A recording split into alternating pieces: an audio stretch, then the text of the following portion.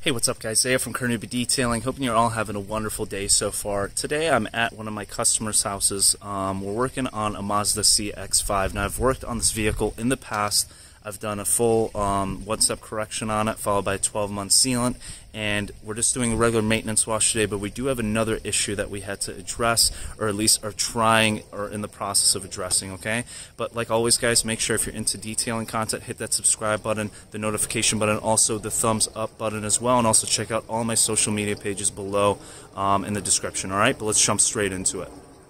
Alright guys, and here is the beautiful Mazda CX-5. As you can see, has the red crystal sole paint job from the factory. You guys probably seen these things driving around a lot and admire the paint and the shine and gloss that it produces, excuse me.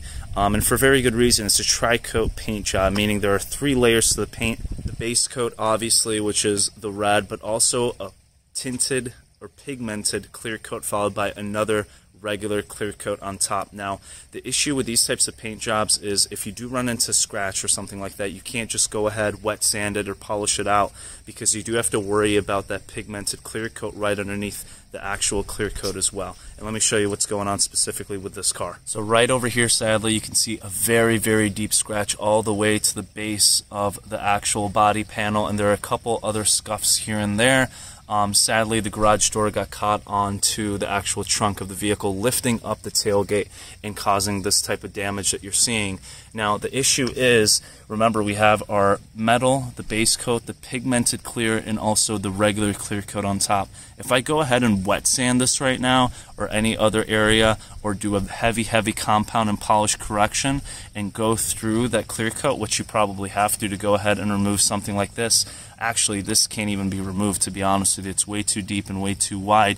You're going to have a pink area surrounding the scratch that you're working on. So let's say that the scratch went through the clear coat and partially through the pigmented clear coat, and you start wet sanding and polishing it out.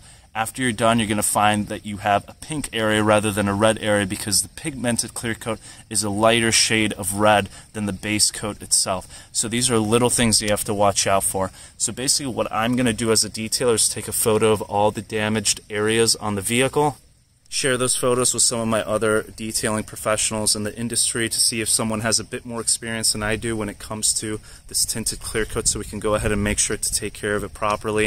I'm going to call some body shop guys and some paint guys to see what is the best action that we can take to go ahead and take care of this to the best manner and get the best results as well.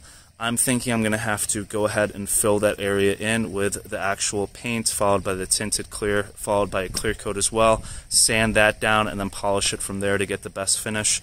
And then the other areas I'm actually able to polish out, but that scratch and a few others around the trunk area are an issue that we need to address. This is a brand new car. We want to make sure it still looks new.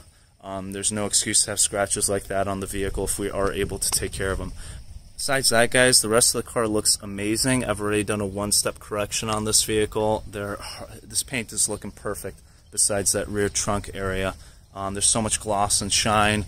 And again, it's been topped with bead maker, so the pop that you're getting right now is from bead maker itself. I layer bead maker on top of this thing every month. I come by to do the maintenance wash, and it just looks stunning and amazing like always. The next vehicle we got to take care of is the Honda Odyssey. We're going to do a quick wash on that, and that's pretty much it for this video, guys. I just wanted to explain to you guys the tri-coat painted system. There are different kind of paint systems on the market. You have single stage, you have regular 2-stage clear coat, base coat, but you also run into stuff like this that you have to watch out for. So you have to make sure you do your research, you know what you're doing, and you know what you can't do to the vehicle in order not to damage it any further. This one, we're going to have to take our time. We're going to have to ask around to see what the best course of action is to go ahead and repair this to the best of our ability, and then take it from there. Sometimes you have to step back, relax, do some research before you address the situation, because you don't want to make it any worse.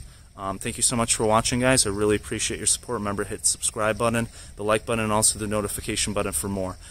What kind of paint do you guys have on your vehicle? Comment in the section below. I want to see what type of colors you guys got, what kind of issues you guys run into. Go ahead and fill up the comment section and tell me what you guys got. Thank you so much for watching, and have a great day.